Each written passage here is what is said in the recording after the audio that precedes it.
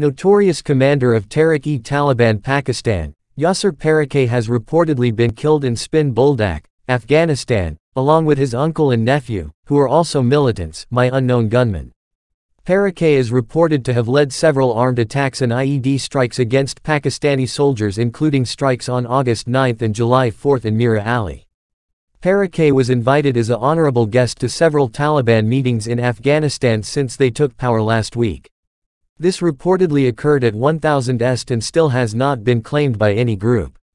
Tehrik-i-Taliban Pakistan, Student Movement of Pakistan, abbreviation TTP, commonly known as the Pakistani Taliban, is an umbrella organization of various Islamist armed militant groups operating along the Afghan-Pakistani border.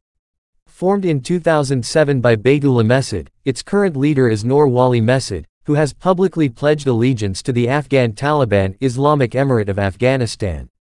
The Pakistani Taliban share a common ideology with the Afghan Taliban and have assisted them in the 2001-2021 war, but the two groups have separate operation and command structures.